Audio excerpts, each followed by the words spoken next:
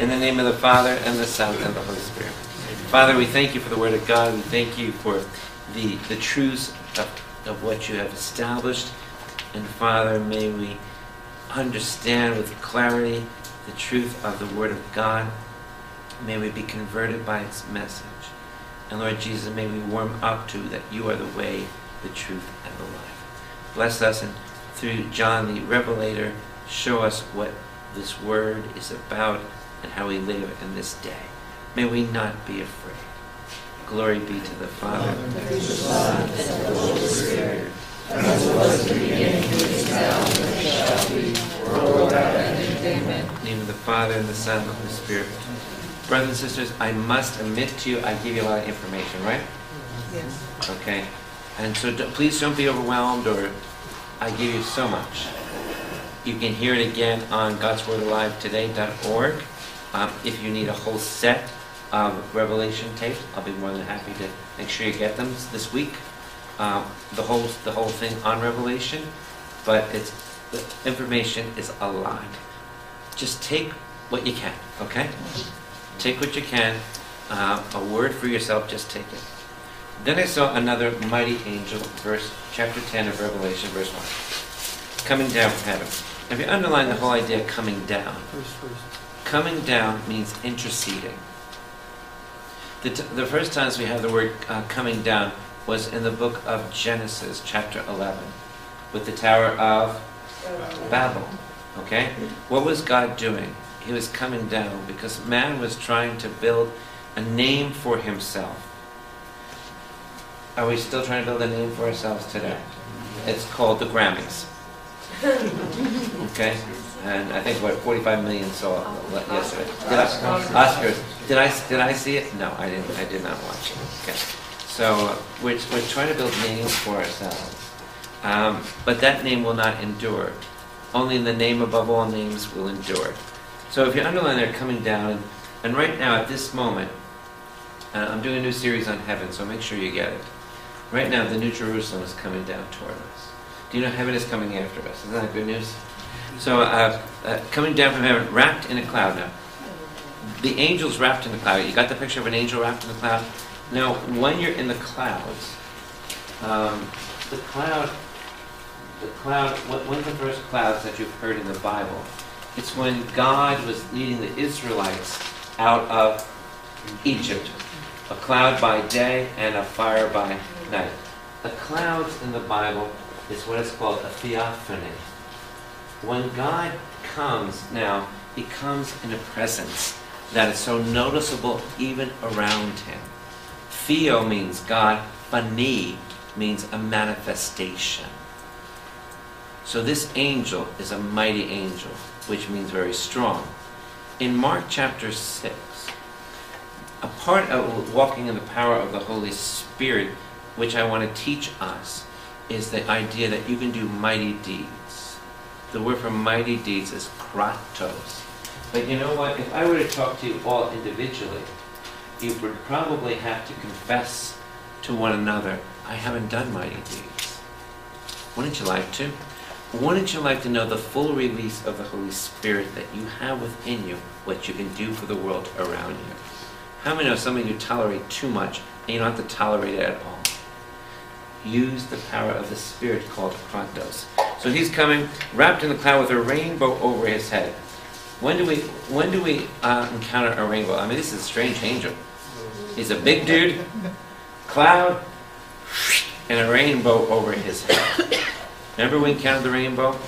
In Revelation 4 and 5, where was the first rainbow? Genesis. Remember Genesis? Yeah. In Genesis 9, God said he'd never what? Flood the earth again. Number 2, when's the second rainbow? The second rainbow is in Revelation 4, when the rainbow is over the throne where God is. Here's what the rainbow means. The rainbow means where God is, there's peace. How many know where God is not, there's chaos, right? Have you discovered that in your house yet? When there's yelling and screaming going on, nobody here has yelling and screaming in their home, right? When there's yelling and screaming going on, God's not there. God's only where there's peace and harmony. So now we have the rainbow. And I think I showed you that the rainbow is really very interesting because it's a real bow and arrow.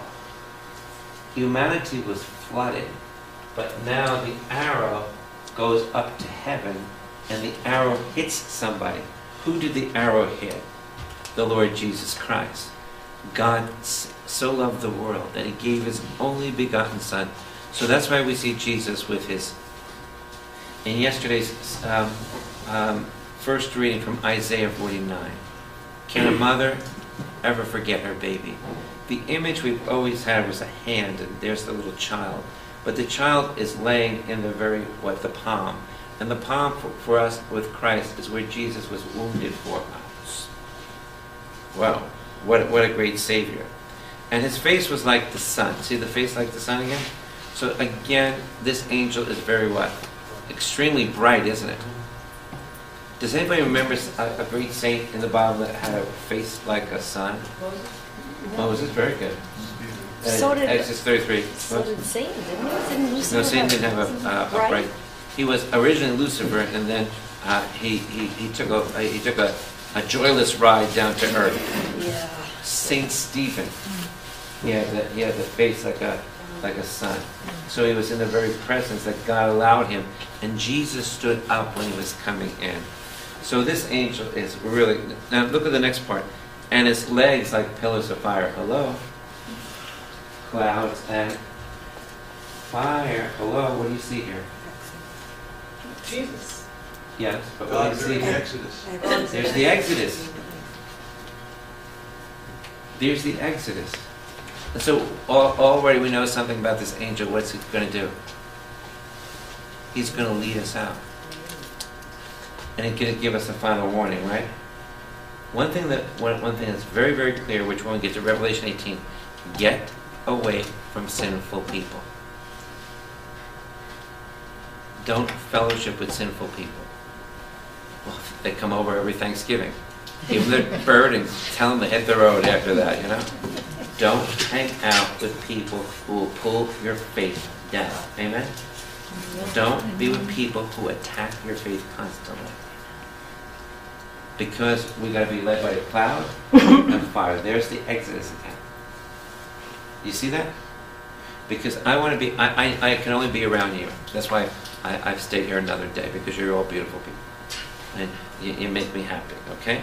Well, yes? Don't we have to convert these people? Absolutely. Yeah. Be with them. Treat them to dinner. Now and then. Witness to them. Yes. But if they're going to drag your faith down, no. You know the limits. You are a wise person. You're a wise person. Okay?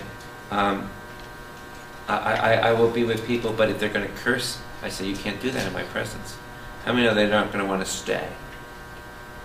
Right? How many know I don't let anybody curse in my presence?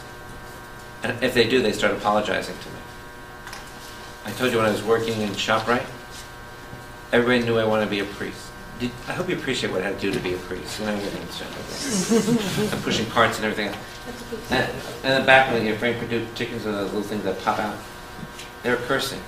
And they'd say, oh, Reverend, we're sorry, we're sorry. I just said, fall on your knees, fall on your knees. They would, I can't tolerate that.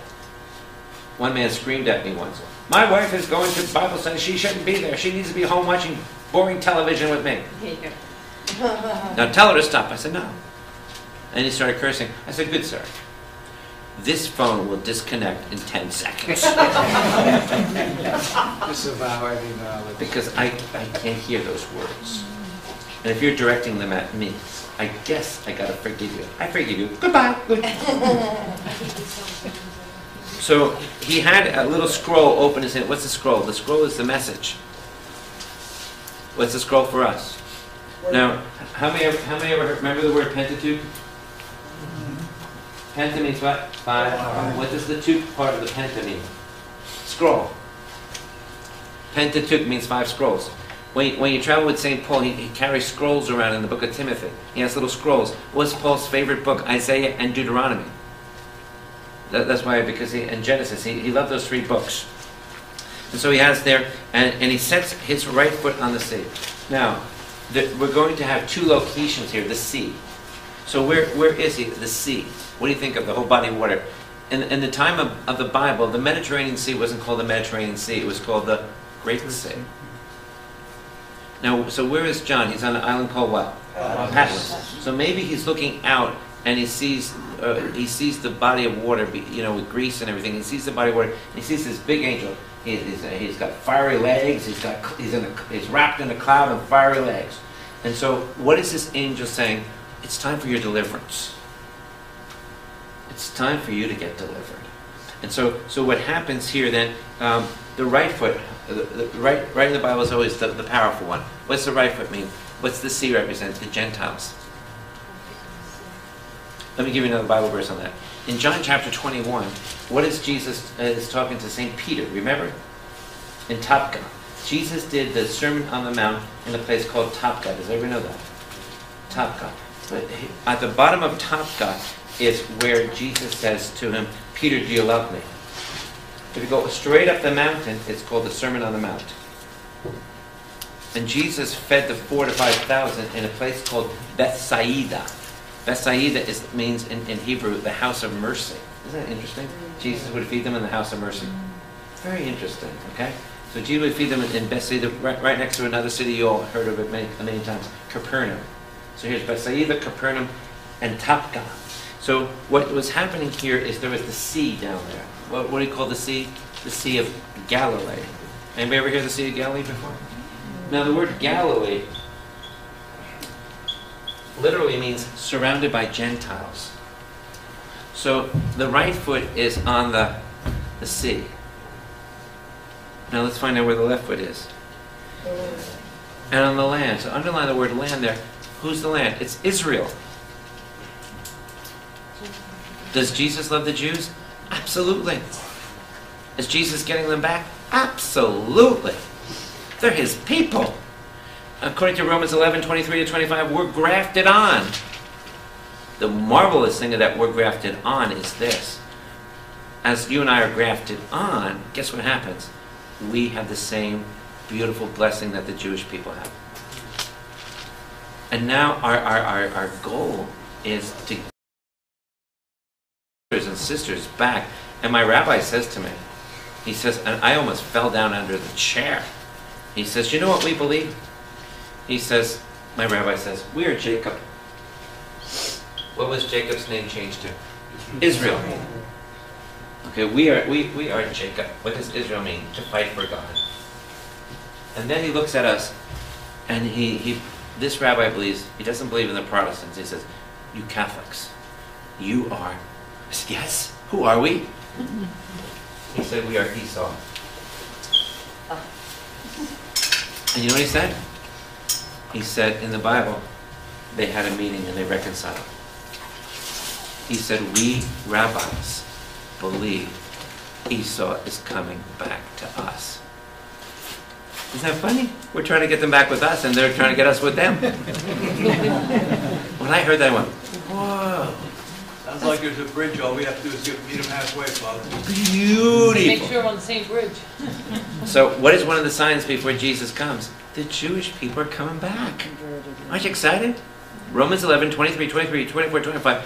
As soon as all of us hear about Jesus once, they're coming back. And right now, I think today they're marching through Jerusalem. I'm glad I'm out of town, I guess. They're marching because the ultra-Orthodox do not want to go to military service.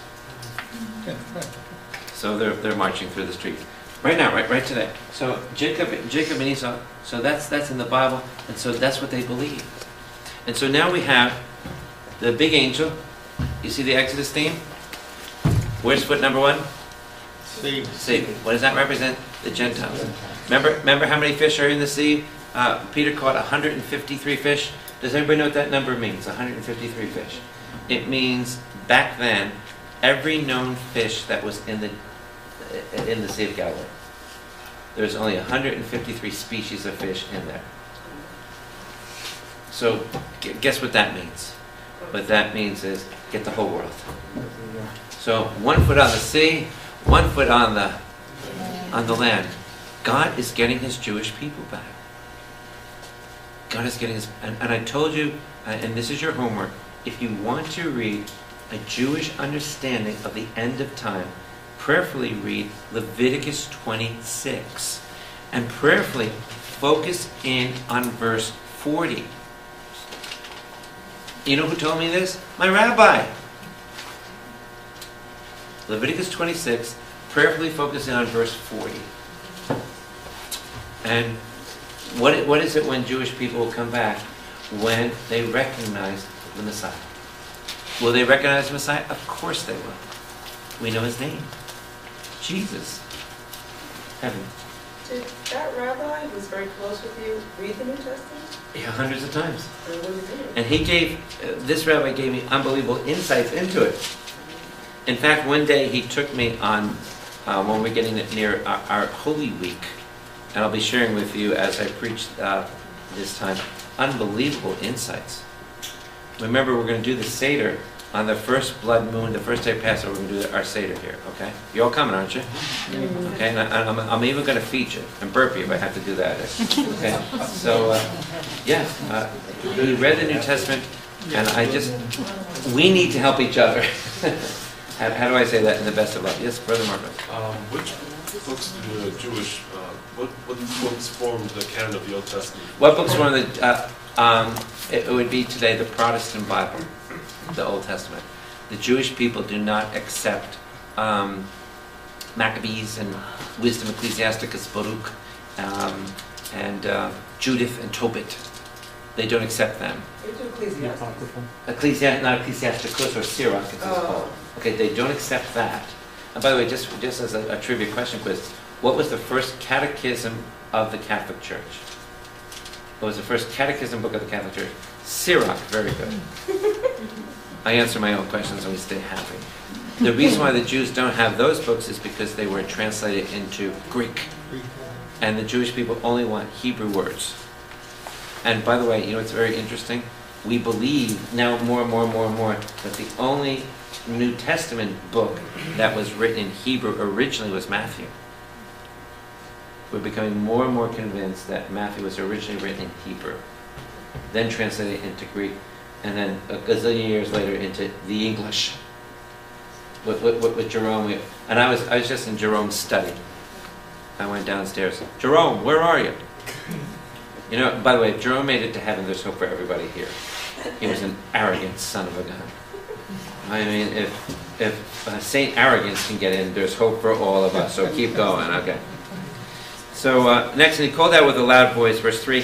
When you call out with a loud voice, remember when God comes, after the first time was, as 1 Kings 19 says with Elijah, remember it was a soft voice, remember? Yeah. And Psalm 46 verse 10 says, be still and know that I am God. But when God comes in the great second coming, how many of you are all going to hear it? And you know what you'll say? I can hear him now. You won't need your ear megabuyers there, right? Like a lion roaring, when he called out, the seven thunders sounded. So the seven thunders means the complete voice.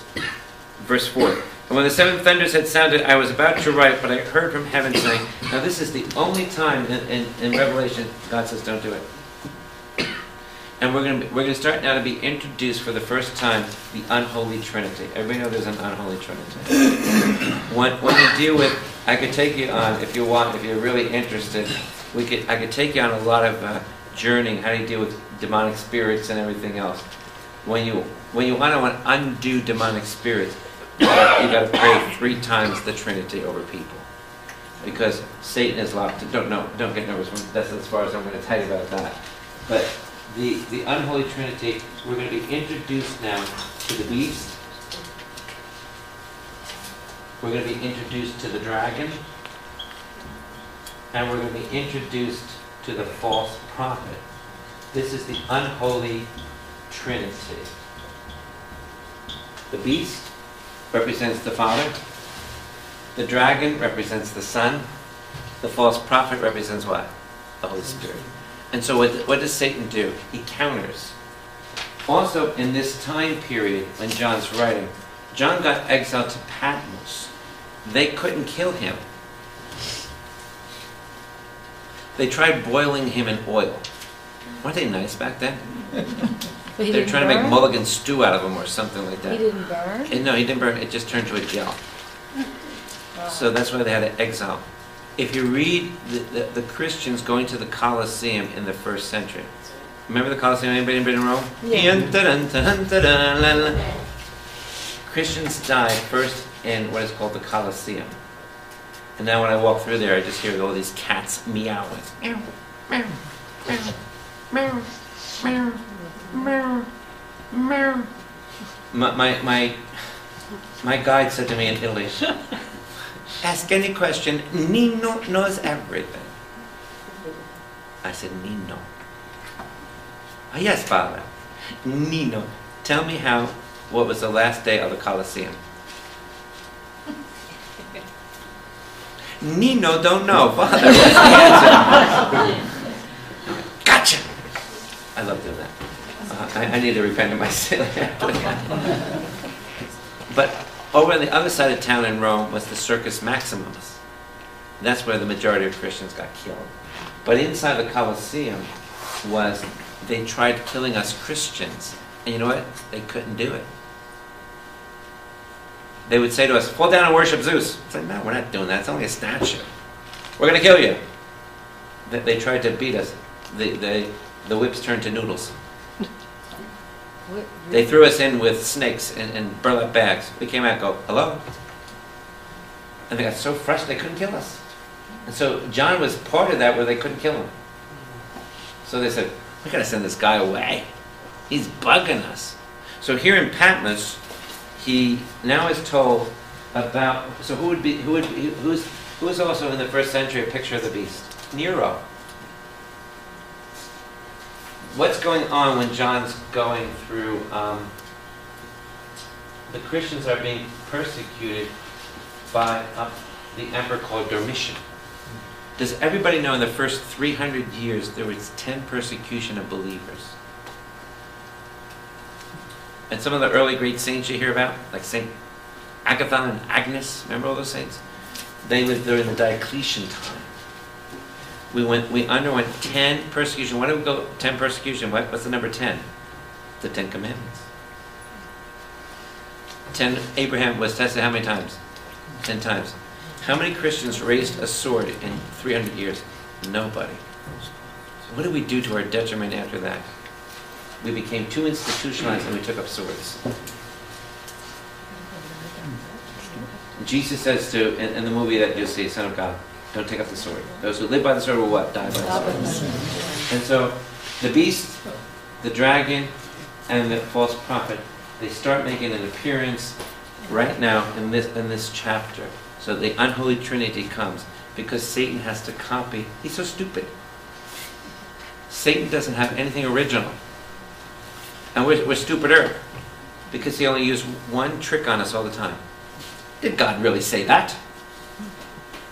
I was about to write, seal up where the seven thunders would have said, and do not write it down. And the angel whom I saw standing on the sea and the land lifted up his right hand. Now what does right hand mean? Truth, justice. It means swearing, right? And by the way, when I go to court, I told you how to get out of court. Jury duty. Just say, Jesus forgives everybody, and so do I, so goodbye. It works for me. I said, my job is not to sit in judgment on any person. Amen? And I said, by the way, send your $5 too. You got me here, I want the 5. I'll get a half a McDonald's cheeseburger later on, Send the $5. So now notice here, verse number 5. And lifted up the hand, and verse 6, and swore by him who lives forever and ever, who created heaven and what is in it, the earth and what is in it, the sea and what is in it, and there should be no more delay. This is it. God's really coming. This is the end. Now, after you go through all this book of Revelation, the end's going to surprise you. You know what God says in the end? He's very Italian. He says, basta, not pasta, basta, it's over. That's how God's going to end it. Because Jesus already did it on the cross, didn't he? By Jesus dying on the cross, he defeated He defeated all your sins. He defeated your death. He defeated all your sins. He defeated all your sickness. I like this Sunday coming up because I always preach on the power of Satan, but you have the greater power. So get ready. We're going to stir up the juices this weekend. I can't wait to hear it myself. I'm excited. And now I swear by him. There's only one time in the Bible God swears. Everybody remember the only time God swears? Now, if God doesn't keep his swearing, he ceases to be God. How many hear that expression, I swear to God?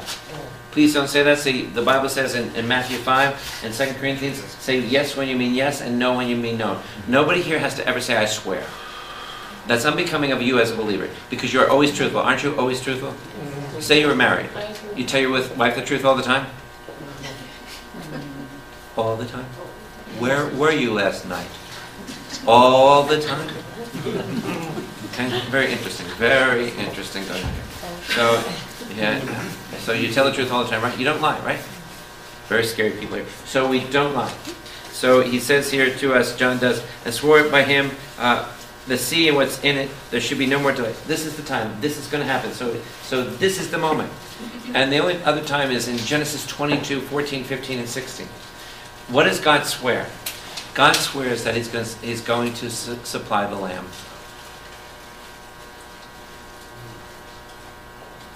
What's the lamb? Jesus Christ. Isn't that magnificent? The only time in the Bible God swears. Remember I told you about 1,000,000 times. What's the word for Jerusalem in the Bible? Yerushalayim. Everybody like that name? Everybody say Yerushalayim. I like saying it in Hebrew better than English. Yerushalayim. Now what that means is this. If you want to get into the literal meaning of it's called the city of peace. That's a great title. But I like the original Hebrew. Yerushalayim means God supply, God provides the peace. God provides it. So that's the birthing. In Genesis 22 is the birthing of the word Jerusalem. Yerushalayim. Amen? So he goes on to say, but the days of the trumpet call to be sounded by the seventh angel, the mystery of God. So the mystery is coming. Now, how do you say mystery in Latin, everybody? Sacramentum. Ever heard that word before? The sacramentum, as he announced to his servants, the prophet, underline that expression, the servants of prophets. When you have prophets, they're always called the servants. In Mark chapter 12, Jesus tells us there was a group of servants that came. There's another group of servants that came. There's another, and finally the Son. They're called the prophets. And are you all prophets? Everybody here baptized? You're all prophets. But guess what? Many times we don't use our gift of prophecy. What is the gift of prophecy? You stand up in your living room and say, thus says the Lord. Do you do that every week?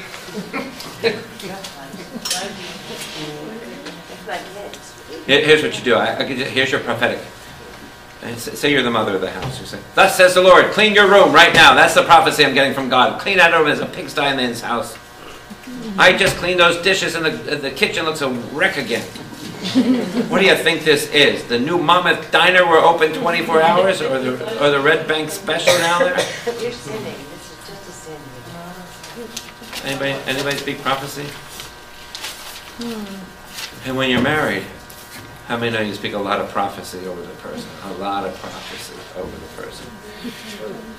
So underline there the mysteries of God. And by the way, in Ephesians 5, what's the mystery of God? Marriage.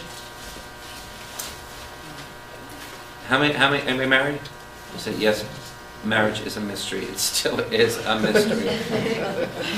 Mystery. And because I wake up every morning saying, what's it all about? Okay? So marriage is a mystery. Ephesians chapter 5, verse 21 down and following. And Colossians chapter 1, Paul says that when Jesus is revealed, it's a mystery hidden from our eyes, now revealed to us. So that's the mystery. And we heard it yesterday in 1 Corinthians chapter 4. Everybody here who's a believer in Jesus, you are a dispenser of the mysteries. So that's why I love talking to people, because I feel like a Coke machine.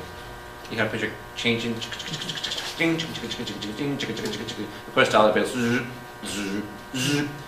Hi, my name is Father Bill. Ask me a question. I will give you the answer. I am a dispenser of the mysteries of God. What mystery do you want to hear right now? Do you want to hear a question on the Trinity? Do you want to hear a question on the Bible? Do you want to hear a question on my opinion? I am a dispenser of the mysteries of God. I do that, you know. You didn't know that I was a spiritual soda machine. So underline that there. So the servants, the abedim, the abed in Hebrew is the word for servants. Okay, the Eved. E-B-D, Eved. Then the voice which I heard from heaven spoke to me again, saying, "Go take the scroll." This is so exciting. Now, back in Hebrew school, you know what? You know, in Jesus' day, does everybody know only boys went to school? The girls, sorry, you didn't make it. You did not make school. And you know what they had to do? They had to learn their Hebrew. So what would they do a lot of times? They would make the letters out of candy. And so, how many know kids like candy? So, guess what happens? I want to learn my Aleph, Bet, Dalet, Gimel. So, I mean, how many know kicking down those candy things? And, you know, made to their Hershey's and chocolate kisses and everything else. I mean, the kid's downing all this. And how many know? At the end of the day, he's got the alphabet down, baby. And something else went down when he's doing all that. So, what happens when you receive God's Word? Does anybody here love receiving God's Word? This is my passion in my life, to learn God's Word, to get it out. So, that's sweet. The Word of God is so good. You know, I study the Bible every day. I read the Bible every day. For the Blessed Sacrament, I got the Word of God in my lap. It's so good. So, let's see what happens here. Go take the scroll which is open in the hand of the angel who's standing on the sea and on the land. We told you he's standing what? On the sea. The what? The Gentiles. The land is what? Israel. So I went to the angel and told him, verse 9, to give me the little scroll. And he said to me, take and eat. And you can tell God's Italian. Manja, manja, manja. So what do you got to do with the Word of God? Eat the Word of God. So he said, eat the Word of God. Now what happens to you, it's really, the Word of God is really good, isn't it? All right, now, we all love the Word of God on a good day? Yes? But now we take it in, and today's word is love everybody. Forgive everybody. Bless those who persecute you. Non toccare. Don't touch. Do this. Do that. Forgive. Witness. I don't know if I like this word anymore. But God's Word is so good. So what happens when you try to live it?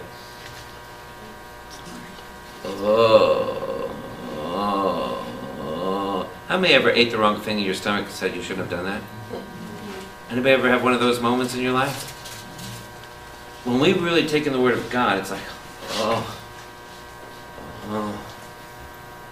but now you know the Word of God, you're responsible for it, and you got to do it. So take and eat. It will be bitter to your stomach, but sweet as honey in your mouth. See the honey in your mouth? That's the Jewish kids learning the alphabet.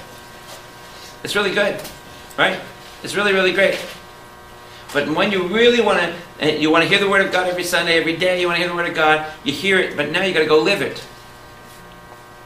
Right? I was teaching some of you last week, joy, joy, joy. Remember joy, joy, joy? And some of you tell me, I just went home, joy, joy, joy. Okay, and how many know you had joy, but you had to live it now? It's hard. It's hard. You know, when people are cursing at me on the parkway, I just got to go like this, you know, and just bless them. And one guy hit the back of my car went up in the air. I went, right by St. Francis in Metuchen. I went, I was going to preach to them. You know, Tom Cerami and all those people over there and everything else. So I get out of the car and my glasses went flying off. And the cops came right by and said, hey buddy, you alright? I said, wait a minute.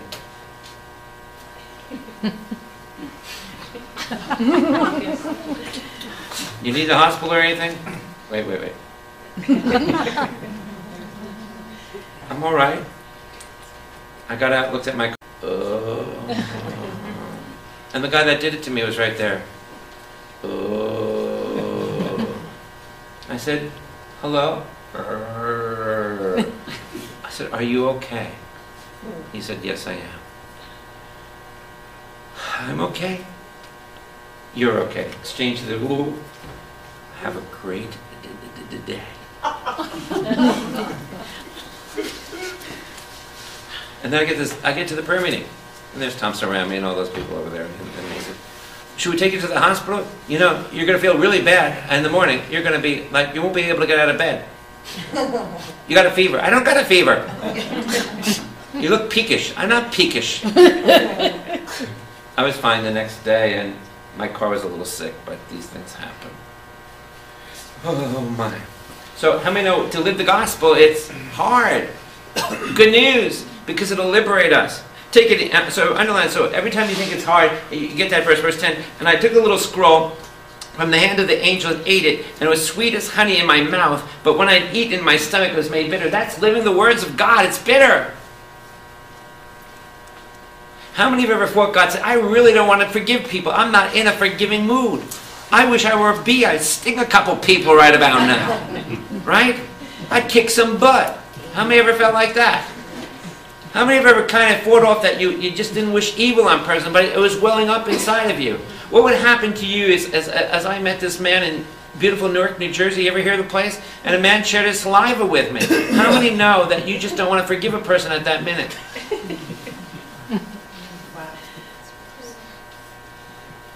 Thank you. It's cherry flavor. How many know it's really hard to live it? So that's the good news, and now it's like lived. So what's the bitter in the stomach? It's the lived out word. You know, I wish I could just accept the word of God. Yes, I love it, and God take me so I don't have to live it right now. I believe it. Let's go. Let's go. But now the rest of our lives is the living it out, and that's the bitter part of it. Right? Then he says there, verse 11, and I was told you must again prophesy about many peoples and nations and tongues and kings. So underline that. This is world evangelism. Everybody's got to know this message. Now we come to a most phenomenal part of the scriptures. We're coming now to the very top of the book of Revelation. We're climbing the mountain right now. I was verse 1. I was measuring rod like a staff, and I was told, rise and measure the temple of God. Now, remember the temple was destroyed what year? Do you remember the temple was destroyed? 70. Just to give you a quick review. This is good stuff you're getting. When did Jesus die on the cross? April 5th? When's our Passover here? 28 or so. We're going to have Passover what day? April 15th. We're going to have Christian Passover here. Christian Seder. Okay, now what happened is this. This is good stuff. Jesus died in the year 30. Okay? Well, not 330. There's a new movie coming out with 300 again. Don't go see it. It's garbage. Now, what did Jesus do in Luke chapter 21? He said in the year 30, he said, not one stone's going to be left on another. And he says to the Jews that Jerusalem is going to be surrounded. During this generation, a generation is 40 years. In the year 70, there was the temple. You want to laugh and cry at the same time? It was completed. Remember, Herod was doing a massive job. The temple began being done or started at 515 BC. You've heard of the prophets, Haggai and Zechariah. About a month or so ago, I was in their grave. They literally were right below my feet. I said, Zechariah, if you're in there, knock 3 times. He didn't. If he did, I run out. So what happened in here for 40 years, there in Judaism, there was absolute chaos.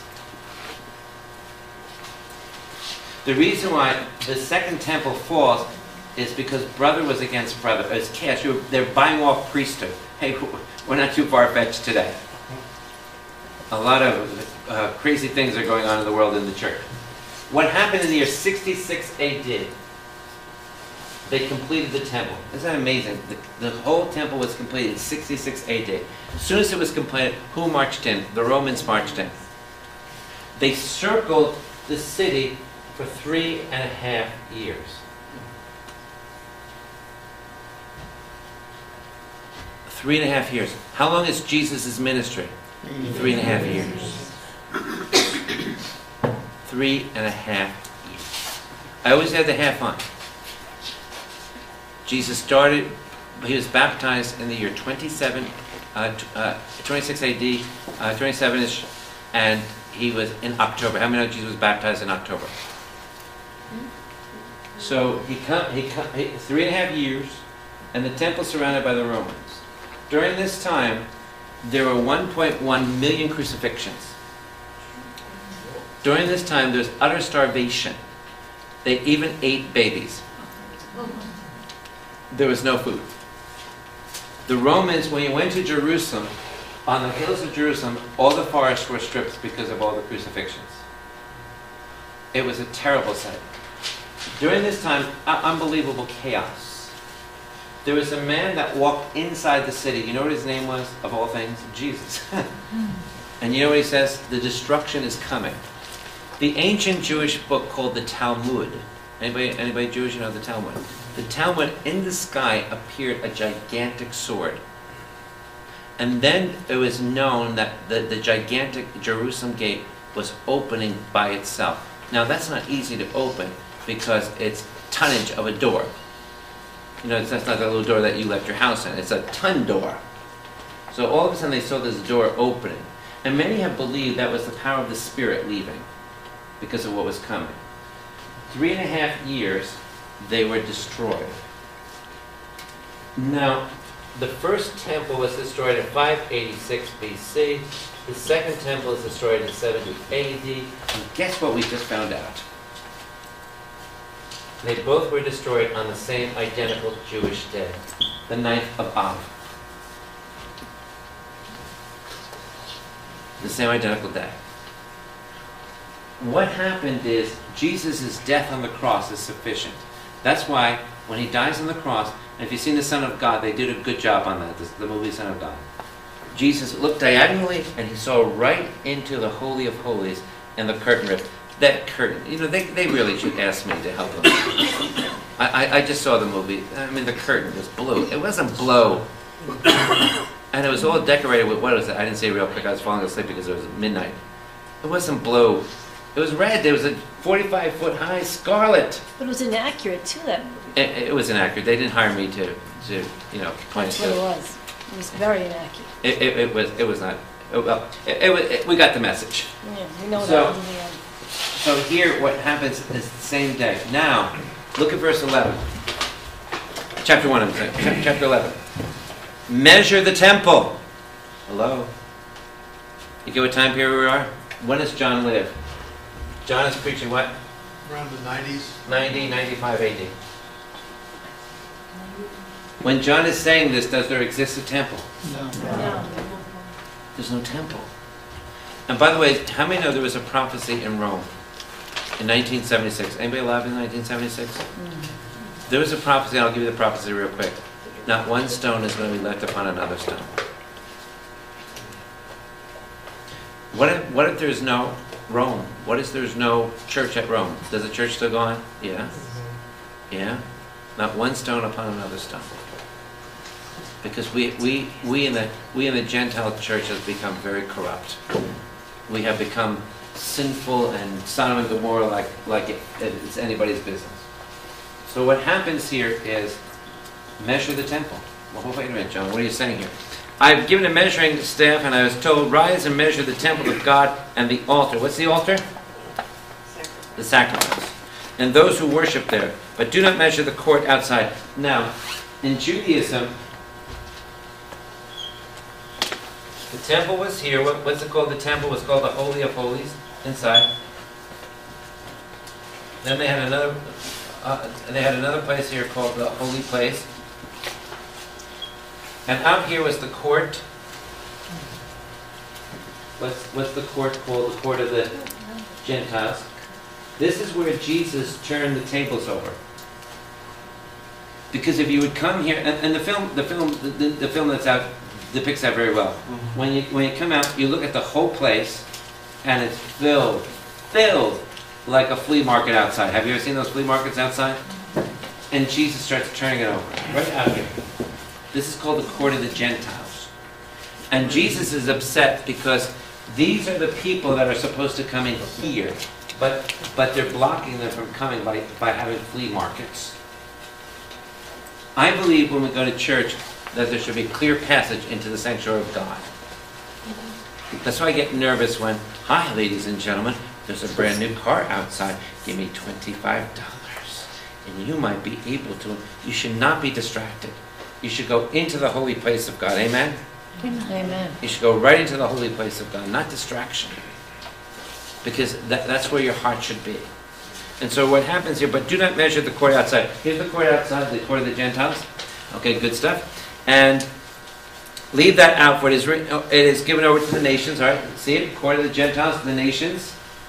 Okay, now what's going to happen to the nations before the Jews come back? Romans 11, 23, 24, 25. What's going to happen? Every nation has to hear about the gospel how many times? Once. How many times have you heard it? Daily. You can hear it any moment at any time in this country still, yet, so far. But that is starting to decrease. How many know that in a lot of markets right now in the U.S., Christian music and preaching is going off the air? Does everybody know that? That's true. Yeah. The lights are starting to be turned off. I don't know if you're aware of that. They're taking away Christian programming left and right around the country. So lights are going. So enjoy your Christian programming now. There might become a time very soon, even this year, you're not heard it here. So that's why you make sure you get here every Monday. Oh, this is going on until they shut us out here.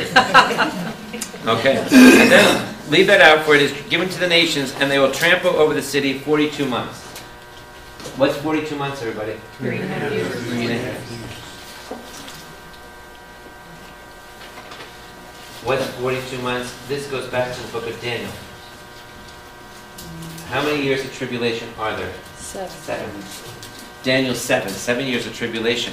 What's going to be the worst time ever?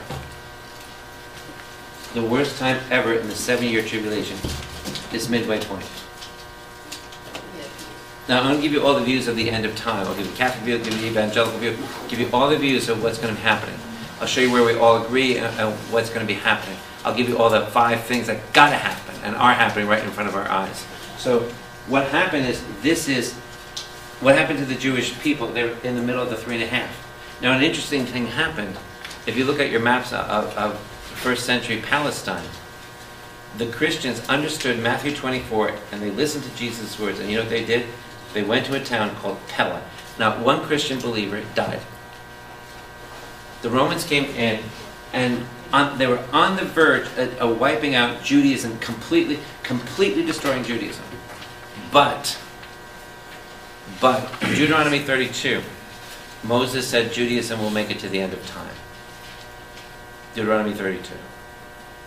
So the Jews will be here because God's getting them back. Amen? I'm excited about that. He's getting them back. And I'm prophesying over you very soon. I think you're going to see more Jewish people coming into the church. So if someone's sitting next to you, say, well, shalom. Don't say shalom yourself. Who are you? Give him a hug and say shalom and welcome home, brother. Welcome home. Welcome home. Because the Mass is Jewish. You're going to be, in our time, you're going to be seeing this. The older you get, you're going to be seeing, you're going to be sitting in awe of what God is going to be doing if you're in tune with the Holy Spirit in your life. You're going to be saying, I'm seeing this already. I'm getting excited. When I was in Israel, my Jewish guide said to me, Father Bill, I like your group. I said, good, I like you. And he says, you don't push Jesus on me. I said, look. He said, the evangelicals always push Jesus on me. I said, Adrian, you know about Jesus. You know the truth. For 2 weeks you've been telling me about him. You're doing a good job. For the most part. No, I didn't say that. I said, you're doing a good job.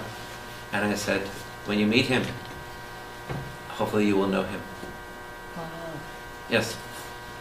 Why, like from a political point of view, why did the Romans destroy the temple? Couldn't you just do something different, imprison them? Like, why was it a symbolic type of gesture?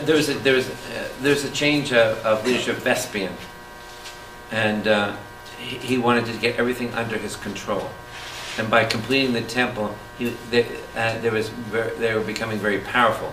Now, during this 40-year stint, the Jewish people, there was utter chaos. They were buying priesthood, but now he wanted to come in and take over full control, and says, we'll do that. Now, sadly, at this time, after 70, they took over, they wanted to exterminate Judaism, but it didn't happen. Right now, today, there's a very interesting fact. There is no such thing as a biblical Jew, because they can't kill animals. But guess what? The ultra-Orthodox Jews who are marching right now, this day in Jerusalem, they want the animal sacrifices to come back, to be restored into the book of Leviticus and everything else, so they can restore it. That's why they have no central authority. When you talk to a Jew, they say the rabbis say,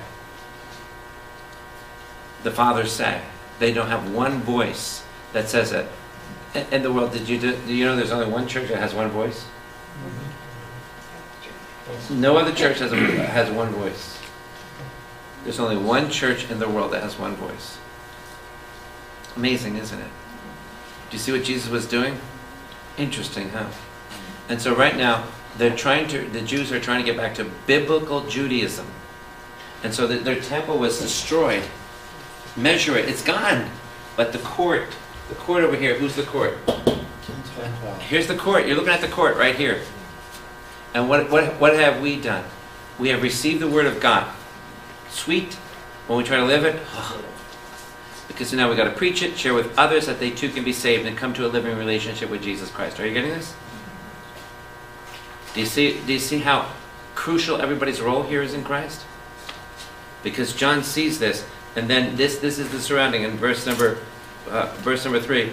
And I will grant my 2 witnesses. Now, there's 2 witnesses coming. 2 verify a what? A fact. Now, who are these 2 witnesses? He says they're power to prophesy for 1,260 days. How many is 1,260 days? 42 months. 42 months, 3.5 years, the same thing.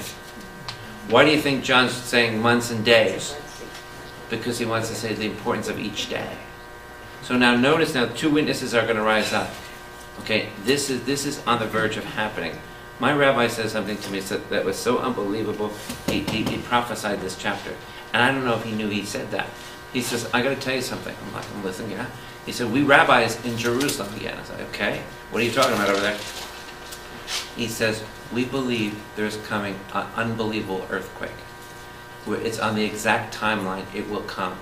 And it's due any moment. I'm like, when it comes, and he's saying about John 11. Now, what's going to happen is this. There's 2 witnesses coming back. Who are the 2 most powerful men in Judaism that ever lived? Moses and Elijah.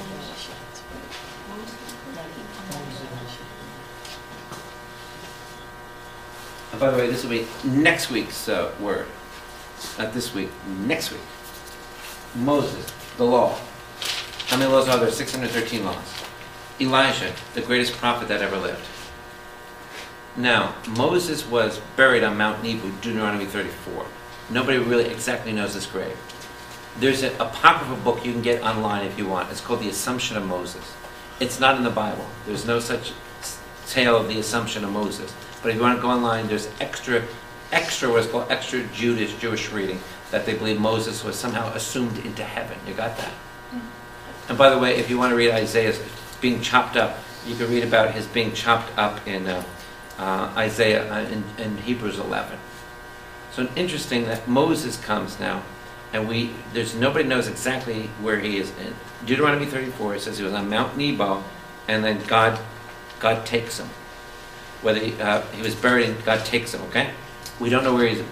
There are alleged spots. If you go to Mount Nebo today, you can go there in Jordan and see a supposed spot. Pope Benedict XVI was taken to that spot when he was the Pope. And so the second one would be Elijah, because Elijah never what? Died. So if he died and was assumed, and he was assumed, how many know there's the assumption right there? Now, an interesting thing on my particular journey in life, I went to La Salette, France. I had a wild nun drive me up there. Was she a speed demon?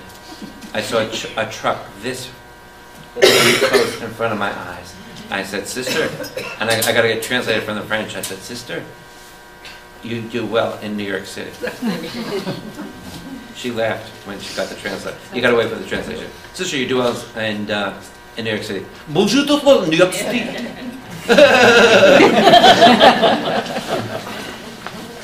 Because the truck was like this. She took me up to La Salette. And that's an apparition where Mary is weeping. Go online, if you haven't done so already, go online and get the message of Our Lady of La Salette. I went online and finally looked at it. Mary floored me. These are little kids. They could not have picked up what she said. They were uneducated, as Popeye would say. They didn't get up apocalypse. You know what Mary said there? I was floored. And when I go around the country and mention Our Lady of La Salette, they said, no other priest has ever really... You mentioned La Salette, why? Here's what Mary said, back in the 1800s. She said the 2 witnesses are coming back. And Mary was speaking about Revelation 11. You know what she said? She said, it's not Moses. She says Enoch. Genesis 5:24. When you go online and get it. So if you want to be Father Bill's interpretation or the Blessed Mother's interpretation, go ahead. Let's vote. Whose interpretation you want to go with tonight? So Our Lady of Vasalet says it's Enoch.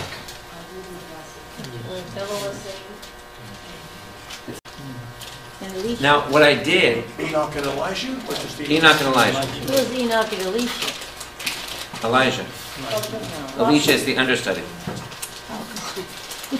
So I did, and why it really, I was like, listening to Mary's interpretation of it. It's a blessed apparition by the church, so I'm really mystified right now.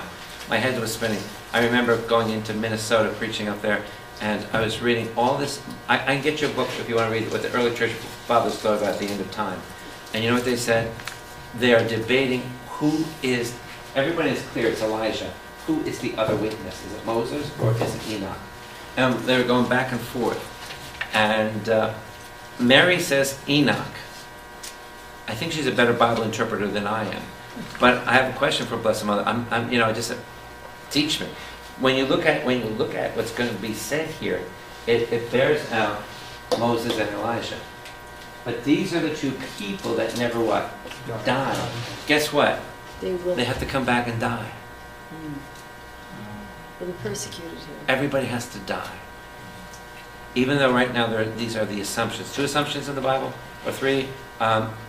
Catholic understanding, what are the assumptions? Enoch didn't die. Genesis 5:24. Who didn't die in the Bible? Elijah, 2 Kings chapter 1 and 2. You getting this? 2 people never died. Now, but Moses did die, was buried, but we don't know where it is. So there is an extra biblical outside the Bible that says he was assumed into heaven. Go online, put the assumption of Moses. You can read all about it. Okay, is that the Bible? No, it's not the Bible. You just want to say it's allegedly thought. So that's all the background. Now notice that they come in verse number 3. Is this good stuff? Father Bill? Yes. Why did Moses and Elijah show themselves with Jesus during the Transfiguration then? Because that's a good question. These are the 2 most powerful figures. Moses is the one that holds the whole Judaism in his hand. What's Judaism in the hand? The Word of God. What's that? They had 613 laws. From Genesis to Deuteronomy, it's called the Torah. You've heard that, right? And also within Judaism, Torah does include, in a second level, it includes all the way to the prophet Zechariah. That's the second level of the meaning of Torah. Torah means instruction. It's what they live, eat, breathe. Torah, in their understanding, pre-existed. That's why when you read John chapter 1, Jesus is the Logos who pre-existed. Jesus, as God, never had a beginning, nor will he ever have an end. We believe that solely as believers in Jesus. So he is Judaism. He is the one that says, this is the law. And in fact, there's a wonderful verse in Deuteronomy 18:15. And the Jewish people, as well as Catholics, believe it's for the Messiah. If you're reading your Bibles, Deuteronomy 18:15, the Jewish people believe with the heart of hearts. Moses says, somebody is coming after me, like me, that will do the powers and even more than I did. Deuteronomy 18:15. Jewish people absolutely 100% believe that tonight. All the prophecies in the Old Testament about Messiah, do you know the Jewish people 100% believe they're about the Messiah? But Catholics say, Jesus. Jewish people say, no. Catholics say, you'll see. You'll see. But there should be never any arrogance. The more we learn about God, it's never to say, I know more about God than you do. It's to say, can I share God more with you? Yes. And he went even further. He said, he will be greater than me. Yes. Listen to him. Yes. Hello. What does the Father say? This is my beloved Son. Listen to him. Hello. What should be ringing in the Jewish ears? Deuteronomy 18. Listen to him. But who says it now with a lot of gusto? The Father. Very good. You're getting an A. I'm writing home to your mother that you're getting an A. So Moses and Elijah. Are you getting this? Now, I'm wrestling with the early church fathers. I wrestle with the vision of La Salle. Through my studies now that I share with you, go with me and you can see why I would lean more toward Moses than Enoch. Okay, nothing against Enoch. I love him too. I'm going to have a cup of cappuccino with him in heaven. Okay. Look at verse 4. Is this good stuff? These are the 2 olive trees and the 2 lampstands. Now, olive means what? Oil. And the 2 lampstands. How do you say lampstand in Hebrew, everybody? Menorah. Now, where in the Bible do you see a menorah? That's very big. You see the prophet Zechariah. Not by might, Zechariah 4, not by power, but by my spirit. Do you remember that verse, Zechariah 4:6? Do you remember that? So where is the menorah that appears? It appears first in the temple. Is the temple around? No. Gone. So where is the oil flowing? How many of all of you have been oiled? Oh, it's in us. Yes, the Holy Spirit. So what they did is they had a gigantic menorah, Zechariah 4, and outside was the menorah. You know the menorah, right?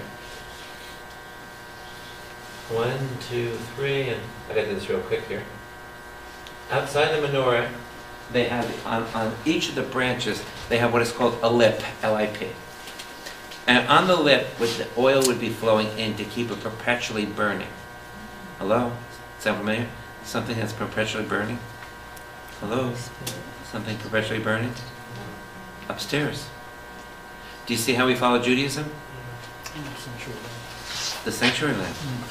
It's got to be, how do you say menorah? What's the word inside menorah? Or light. The light, the or. The or is in there, the light. You are the light of the world, Jesus says, John 8:12. I am the light, you are the light, Matthew 5:16. So we can see now that these 2 men are coming back. So what are they going to do? They're producing what? The oil of God is being produced through them. They're seen in Zechariah 4 as men under the what? Spirit. Now, through my studies, the most exciting thing I've ever studied is going to come. I don't know when Jesus is coming. Tomorrow, 1,000 years from now, 10,000 years from now. I don't know. But one thing that I've understood very clearly, maybe to get you excited, what I believe has got to happen to the church is we have to have men and women like John the Baptist. What does that mean? That means the Holy Spirit is going to take over your life. You got it? That you will have to have the oil of God really flowing through you. There'll be a new boldness in you like you've never had before. All the fears in your life will be gone to announce who Jesus Christ is. How many would like to see a church like that again? How many know we're under Wimpy? Remember Wimpy? And I'll gladly pay you back on Tuesday and cheeseburgers or what is it? We have Wimpy Church. But I want a church where there's mighty men and mighty women. For that to happen, there has to be, Luke chapter 1, there has to be an outflowing of the spirit and the power of Elisha again. And that is coming, if I understand correctly, on every believer in the time before Jesus comes. And I believe you're the chosen race to get this full powering of. So who's going to come? Moses and Elijah, Enoch and Elijah. Let's find out who they are, okay? Right now, I'm still leaning toward Moses and Elijah, okay? And you can tell why. Look at verse number, we got about another minute or so. Is this good stuff? Yes. And verse 5. If anyone would harm them, fire pours out of their mouth. What do we see fire before? This is Elijah. Because in 1 Kings 18, he was facing the prophets of Baal. They set up a sacrifice. Whose God is God? He prayed in chapter 18, verse 20, a 20-second prayer. And boom, what came out of the sky was fire to take up the sacrifice. So fire came out of his mouth. Yes? Also in the desert, when they each held the fire as they're running through, as they're coming out of the tent, they're running through, they're going to destroy the people who were disobeying. Remember in the desert? The fire's coming out through the, what they're holding, what are they holding? Lampstands. The candles, as they're coming through out of the tent. Remember the Oh, Gideon. No. In the desert, Father, with Moses, when they sinned, who was the one? Achan. He was Achan. Right. That's Remember Joshua. the ones that were sinning? It was Achan, the land broke open and Oh, swallowed them up. that's number 16. Right. Remember when Yes, number 16. The ground opened up and swallowed them. Right, but remember when Dathan. God was in the tent? Dathan, and- you think of. Is that who I'm thinking Yes. of? Is that the fire? Achan coming was out Joshua. before? No, the ground opened. Took him for a ride. How many know our grounds are opening up today? How many know one lady went out to her car and she was in it and the car went into the ground? Florida? Yes. Kentucky. Okay. And next they pours from their mouth and consumes their foes. That's, if you read in there, 1 Kings 18. If anyone would harm them, thus he would be doomed to be killed. Then they have power to shut the sky. That's who? 1 Kings 17. That's Elijah. Next, that no rain may fall during the days of their prophesying. Who's that? Elijah. He spoke a word. How many would like to have the power of eternity? Whatever you say happens. I wish I had that power. You know how many people I'd shut up? Oh man, I'd go. So he had that power there, and he says there, then they're prophesying, and they have power over the waters to turn them into blood. That's why I believe it's Moses. So I want Mary to appear to me tonight, and we could talk about Enoch there in La Salette, yes. Just like the Transfiguration, the apostles knew that it was Moses and Elijah that appeared. Right. Likewise, the Jewish They people did. should know who they... Peter, James, and John knew that it was. That's a very good point. Moses and why Elijah? Because Elijah was the greatest prophet of all. So in order, and what were they both doing on the top of the mountain? They're saying Jesus is the one. Jesus is it. That's what they're both doing. The greatest man in the Bible says, he's the one. So the Jewish people should recognize the witnesses. Yes, Who they are will. when come. They will. They will. It's already starting right now in Israel. They are saying, they're starting to say, something's missing. Hello? Yes, Jesus, Jesus, Jesus. And then we can see their power over the waters to turn them into blood. Right in there, the first plague of Egypt, right? Mm-hmm. And to smite the earth with every plague. Hello? It sounds like Moses. If Mary says, I have to talk to her about it, okay? So, blessed mother, let's talk, okay? Show me so I can understand. As often as they desire. Verse 7, and when they have finished their testimony, the beast. All right, now underline it. That's the first time in the Bible we have the word beast. The first time in the Bible we have the word beast. Was the unholy trinity? The beast, the dragon, and the false prophet. That's the first mention ever of the beast. Everybody see that right there? Now, going back to historical time, going back to 70, who would be the beast around the temple time? It would be Nero. If you want to do all the different levels, you go to a lot of Bible studies like this, and they would only give you the first century perspective. I don't like that perspective. I like the whole, the bigger picture. That's what I'm doing for you today, the bigger picture. So underline that there, the first time. And that ascends from the bottomless pit. Will make war upon them. And how many know, that's Daniel 7, how many know right now we're at war? And how many know that the Lord, the war is starting to claim some of your kids? Your kids are wounded right now in the battle, and they don't know it, do they?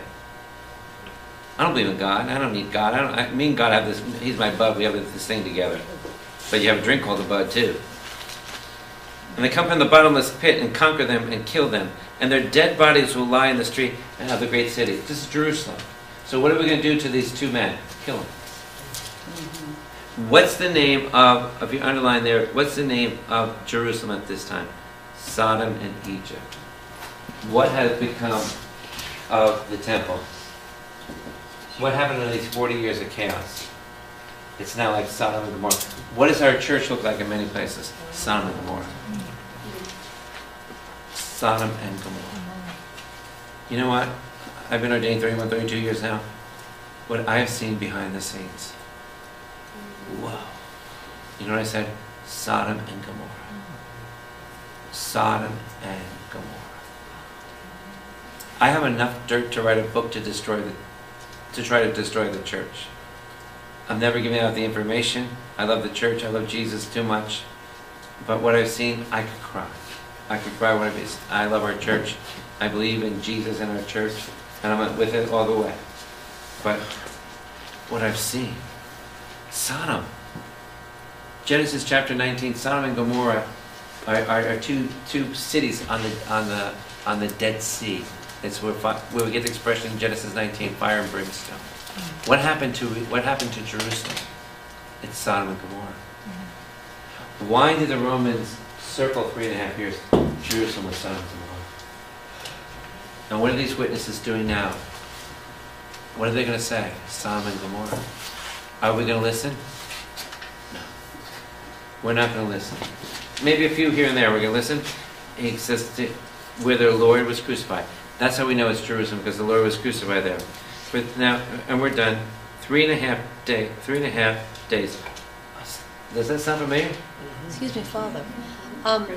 There's a lot of crazy people walking around the road saying I know they live where you live. Moses Okay, and they're Elijah. down by that town. How are There. we going to know that it really is the true prophets? Really, I mean, Tested somehow. We're How going to would know we know? because of what their message will be and the power that they'll be theirs.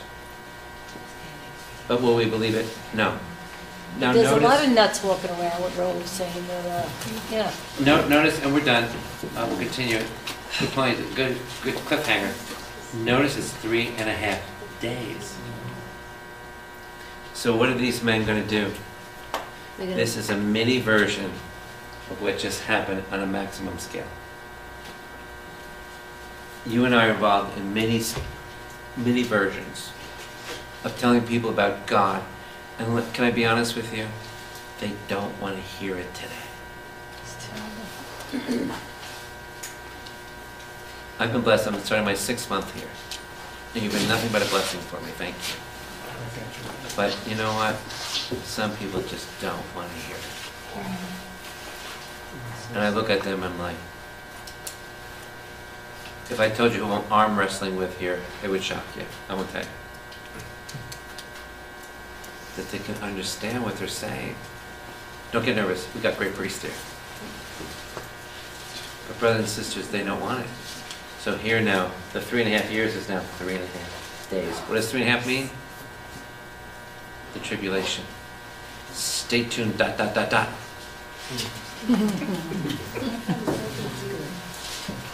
be continued. Next week, we go into the woman clothed with the sun. Who is she?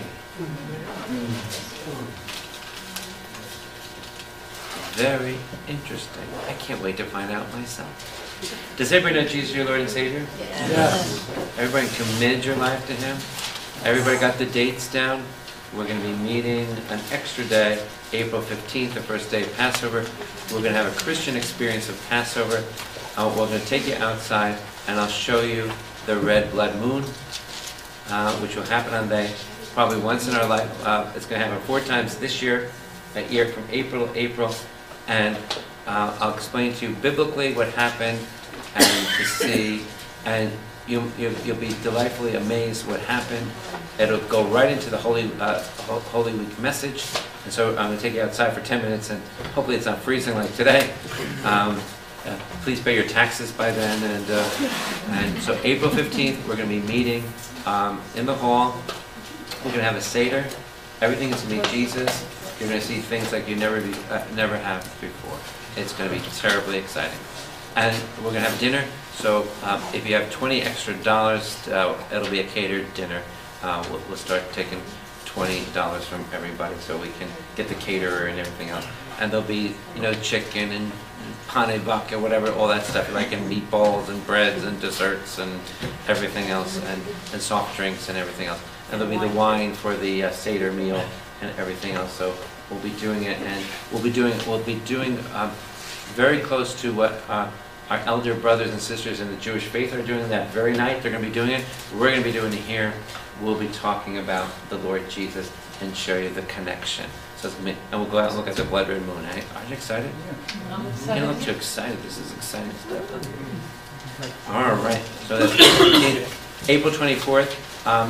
There's a show in Lancaster again called Moses. It's a brand new show. The price tag is 112 American pesos. Includes your bus ride, your dinner, and the show.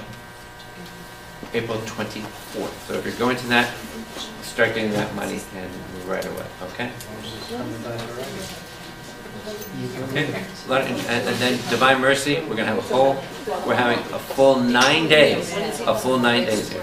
Father Richard Holung is coming. June 7th will be in the Great Auditorium in Ocean Grove. So you've got a lot of activities going on.